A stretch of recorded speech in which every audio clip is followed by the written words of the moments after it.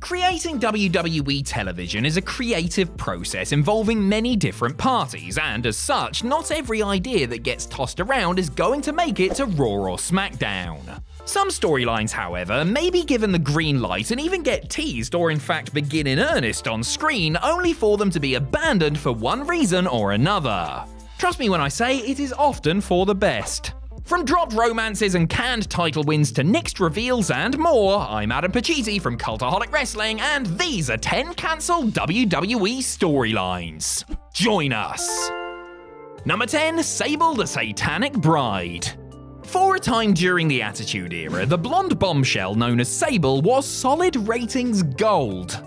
The key 18 to 34 male demographic couldn't get enough of the sultry sex pot, tuning into Raw in their millions to see what she was going to do next, which they hoped was take off another item of clothing, the horrible horny little bastards.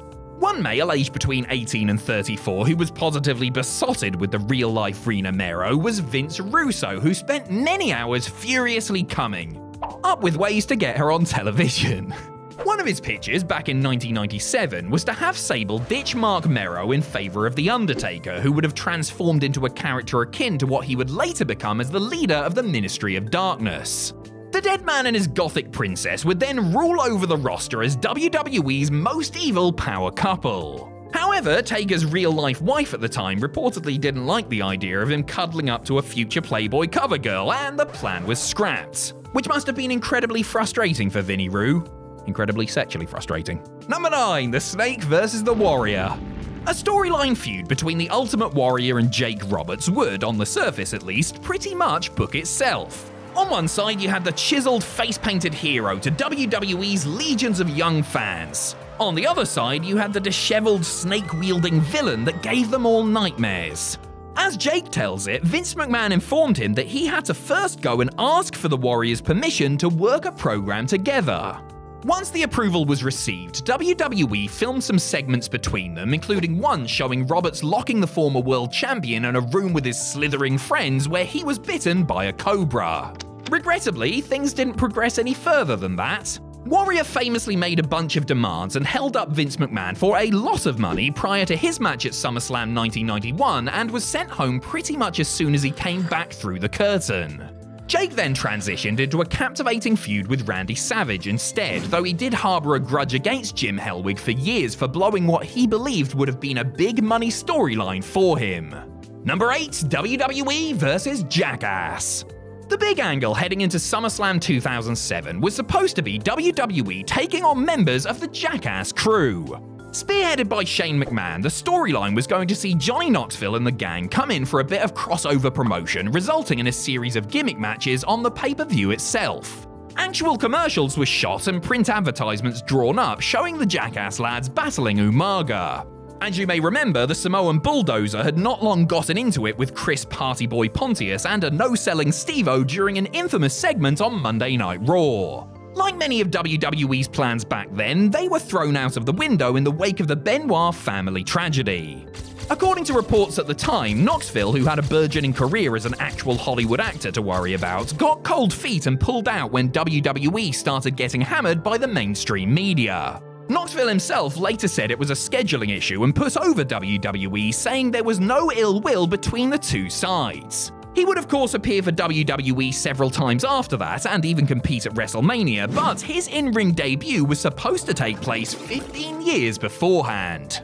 Number 7. Who's the driver? It's Taz! The big angle WWE aired at Survivor Series 1999 was no doubt infuriating for anyone who stumped up their hard-earned cash in the hope of seeing Steve Austin compete for the world title in a triple threat match with Triple H and The Rock. It was blatant false advertising, yes, but at least it set up a compelling hook for when Stone Cold had recovered from his neck surgery. The Who Ran Over Austin storyline looked set to dominate WWE television following the autumn, with the Texas Rattlesnake returning and naturally seeking justice. Fans were gripped by the saga too, the possibilities seemingly endless.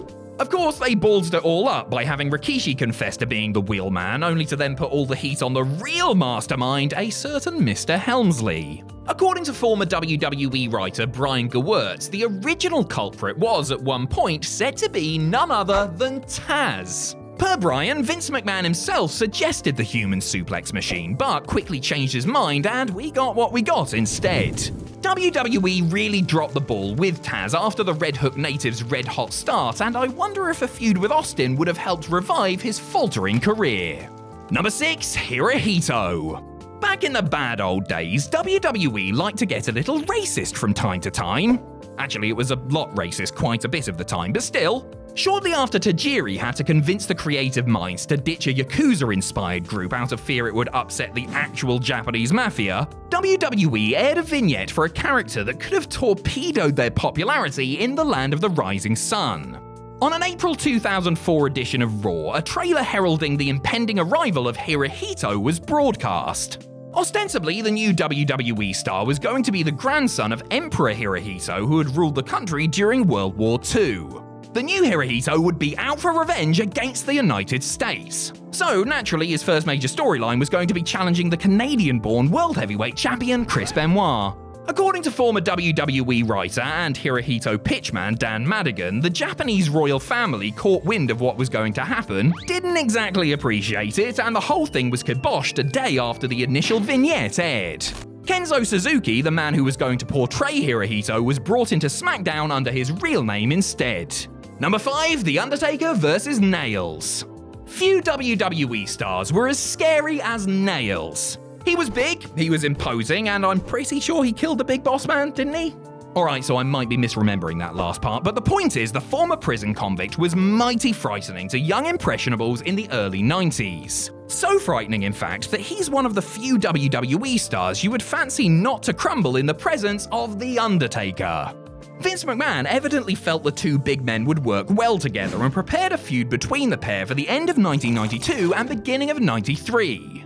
Their first meeting was a big stare down on an episode of Superstars, and the two subsequently cut promos on each other on television. Away from TV, they had a smattering of matches on non-televised house shows, including an outing at Madison Square Garden. The company's magazine even featured their stare down on its cover, but by the time it went to print, the man in the orange jumpsuit had been fired after physically attacking Vince McMahon because he was unhappy with his SummerSlam payoff.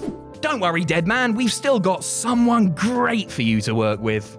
Number 4, an advocate for a Wolverine. After sitting out for a year following major neck surgery, WWE wanted to bring Chris Benoit back with a bang. As good as the rabid Wolverine was between the ropes, it's fair to say that his work on the microphone was a few shades inferior to his technique when it came to suplexes and submissions. WWE's solution to this was going to be to pair Benoit up with Paul Heyman, who had been off television and working behind the scenes following the culmination of the Invasion storyline. Heyman was all set to return alongside the Canadian Crippler when fate intervened. According to Heyman, a conversation with Vince McMahon ended up convincing his boss to take him away from Benoit and putting him with a debuting Brock Lesnar instead. Heyman had been gushing about the next big thing to the chairman after producing some of his non-televised dark matches and fully believed that he was going to be a major main event player for the promotion. McMahon observed their locker room rapport and made the call to go with them as an act, much to the delight of the former ECW head honcho who knew working with Lesnar would be money. Number 3, the big sexy anonymous Raw general manager. The anonymous Raw general manager storyline was infuriating to sit through, and to make matters worse, had one of the biggest wet fart payoffs I can ever recall. The Hornswoggle reveal was a bad punchline for a joke that wasn't funny in the first place, but that wasn't the original plan. According to former WWE writer Kevin Nash, the anonymous Raw GM was actually going to be not someone little, but someone big and sexy. That's right, Mr. Big Sexy himself, Kevin Nash. The idea was that following an investigation, someone would twig that the emails were being sent from WWE's production truck. When they opened the door, Nash would be sitting there wearing a wizard's hat, a sly nod to his previous life in WCW as Oz. It would be said that his anonymity was in place for so long because he had been working for TNA during that time. None of this happened, of course, nor did a planned run for Hornswoggle as an English-accented heel manager after he was outed. And you know what? I'm just fine with that. Number 2, the McMahon-Jericho affair. This one is not so much of a cancelled storyline as much as it is a pitch that could have been good and given a feud some much-needed heat heading into the biggest show of the year. Chris Jericho proposed that, in order to spice up his rivalry with Triple H in early 2002, it be revealed Y2J was having an affair with Hunter's missus, Stephanie McMahon. Jericho's idea revolved around him trying to convince the game that Steph was committing adultery with Rob Van Dam, only for the ponytailed man in bed with the billion-dollar princess to be outed as none other than the undisputed champion himself. The bad news for Jericho was that Vince McMahon thought Triple H would already suspect his wife was cheating, while Hunter didn't believe his character would be dumb enough to get cheated on. Not sure that's exactly how that works, mate, but fair enough. I'm sure those big sledgehammers make you feel like a big man though, don't they? What we ended up getting was Chris and Steph as business associates and Jericho being reduced to the third wheel in a storyline that ought to have been centered around his title and not the champ trying to clean up dog mess. Number 1. Muhammad Hassan, World Heavyweight Champion. Muhammad Hassan's WWE career may have only lasted, 8 months, but he managed to pack an awful lot into such a relatively short span of time. Hassan worked with a who's who of legends, including pay-per-view matches with the likes of Shawn Michaels, Hulk Hogan, and The Undertaker. WWE were clearly high on Hassan's potential and, according to various sources, planned on going all the way with him. Had things not turned out differently, Hassan was slated to defeat Batista and bag the World Heavyweight title at SummerSlam 2005. Not only would he have beaten the Animal in his hometown and the nation's capital of Washington, D.C., but the victory would also make him the youngest world champion in WWE history, beating the record set by Randy Orton a year prior. Sadly for Mark Capani, the man who played Hassan, his career effectively came to a sudden end due to a lamentable terrorist-themed angle that aired on the same day as the London bombings. Hassan hasn't even been mentioned by WWE since, but he came tantalizingly close to writing his name in the history books and having a run as one of the faces of the company.